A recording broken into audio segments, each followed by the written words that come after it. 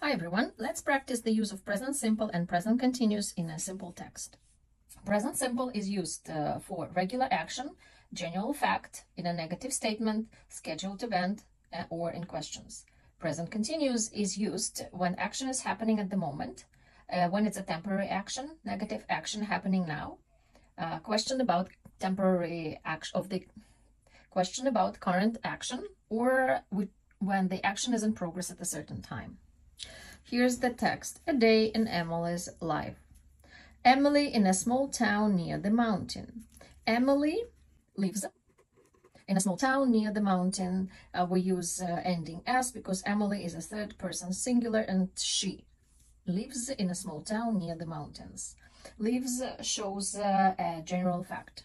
Every day she wakes up. So we have here the adverb every day, and also it shows a general fact and the regular action early in the morning to go for a jog. While she jog, she usually to her favorite music. With while, I will use present continuous because it's an action happening in progress at a certain time. While she is jogging, and I will also use double G here because jog has a short vowel and there's a consonant. And when it's a short vowel and consonant at the end, we have to double the consonant. She usually listens. Again, we're going to use as because it's a third person singular to her favorite music. And it shows the regular action.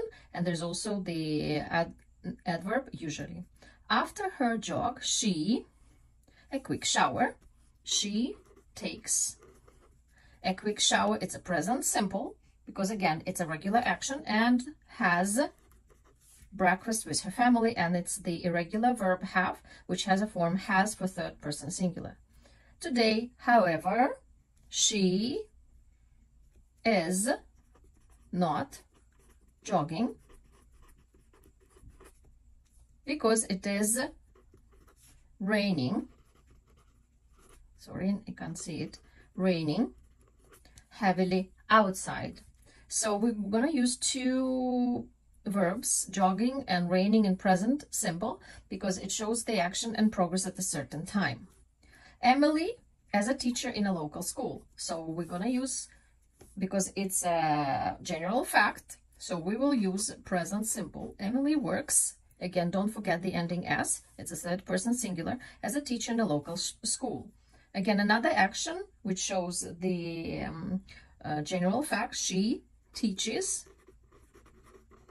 English to young children. So here, because it ends, we have to add es, teaches English to young children. For the purpose of easy pronunciation, we have to do es.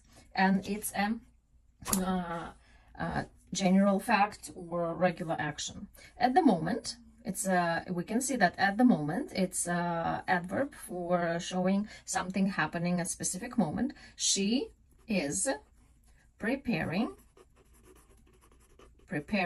So we're using present continuous to show the action happening at the moment of speaking. A fun activity for her students. And don't forget, prepare ends in e. When we add ending ing, we have to remove e. The children, her classes, because they're always interesting and engaging. So this is the general fact. We will use present simple. Oh, sorry. The children love her classes because they're always interesting and engaging. Children is plural, it means they. We don't use as, okay? Ending as for the verb love. Right now, Emily, and you can see right now, it means the action is happening at the moment of speaking. And we're going to use again present continuous, is sitting. And because it's a short vowel I and T at the end, we have to double T when we add ing, in her classroom. And Emily is sitting and organizing.